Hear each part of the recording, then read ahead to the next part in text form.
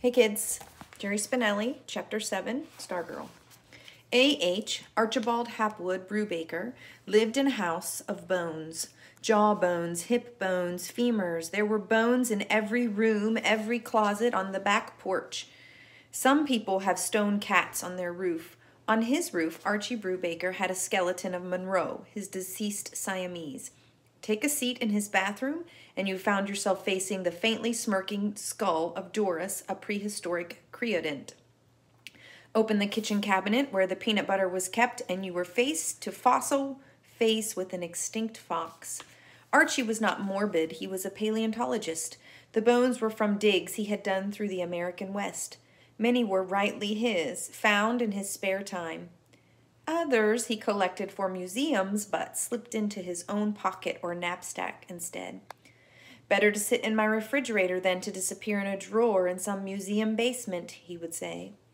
He wasn't digging up old bones. Archie Brubaker was teaching at universities in East.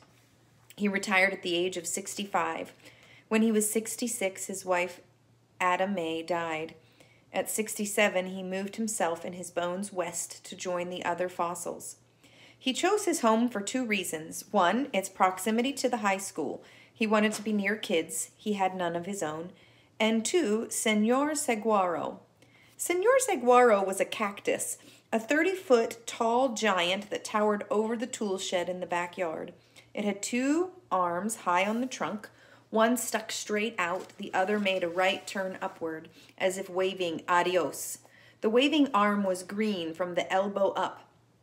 All else was brown, dead.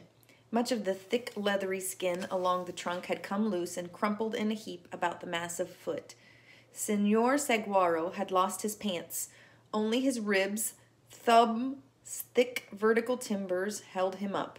Elf owls nested on his chest. The old professor often talked to Senor Saguaro and to us. He was not certified to teach in Arizona, but that did not stop him. Every Saturday morning, his house became a school. 4th graders, 12th graders, all were welcome. No tests, no grades, no attendance records. Just the best school most of us had ever gone to. He covered everything from toothpaste to tapeworms and somehow made it all fit together. He called us the Loyal Order of the Stone Bone. He gave us homemade necklaces. The pendant was a small fossil bone strung on rawhide. Years before, he had told his first class, "Call me Archie." He never had to say it again. After dinner that day, Kevin and I walked over to Archie's. Though the official class convened on Saturday morning, kids were welcome any time. "My school," he said, "is everywhere and always in session." We found him, as usual, on the back porch, rocking and reading. The porch bathed in the red-gold light of sunset, faced the Maricopas. Archie's white hair seemed to give off a light of its own. The moment he saw us, he put his book down. "Students, welcome." "Archie," we said. We turned to greet the great cactus as visitors were expected to do. "Senor Saguaro," we saluted. We sat on rockers. The porch was full of them. "So, men," he said, "business or pleasure?"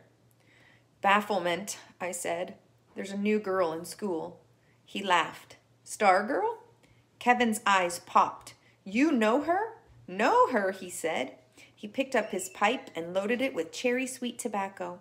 He always did this when settling in for a long lecture or conversation. "Good question." He lit the pipe. "Let's say she's been on the porch here quite a few times." White smoke puffed like Apache signals from the corner of his mouth. "I was wondering when you'd start asking questions." He chuckled to himself. "Bafflement. Good word. She is different, isn't she?" Kevin and I burst into laughter and nods. At that moment, I realized how much I had been craving Archie's confirmation. Kevin exclaimed, "Like another species!" Archie cocked his head as if he had just caught the sound of a rare bird. The pipe stem anchored a wry grin. A sweet scent filled the air about our rocking chairs. He stared at Kevin. "On the contrary, she is one of us. Most decidedly, she is us more than we are us. She is, I think, who we really are or were." Archie talked that way sometimes in riddles. We didn't always know what he was saying, but our ears didn't much care. We just wanted to hear more. As the sun dipped below the mountains, it fired a final dart at Archie's flashing eyebrows. She's homeschooled, you know. Her mother brought her to me. I guess she wanted a break from playing teacher, 1 day a week or 5. Yes, 5 years now. Kevin pointed. You created her? Archie smiled, puffed. No, that was done long before me. Some people are saying she's some kind of alien sent down from the Alpha Centauri or something, said Kevin. He chuckled, but not too convincingly. He half believed it. Archie's pipe had gone out. He relit it. She's anything but. She's an earthling, if there ever was one. So it's not just an act, Kevin said. An act? Nah. If anybody's acting, it's us. She's as real as... He looked around. He picked up the tiny wedge-like skull of Barney, a 60 million year old Paleocene rodent, and held it up. As Barney, as real as Barney. I felt a little jolt of pride at having reached this conclusion myself. But the name, said Kevin, leaning forward. Is it real? The name? Archie shrugged. Every name is real. That's the nature of names.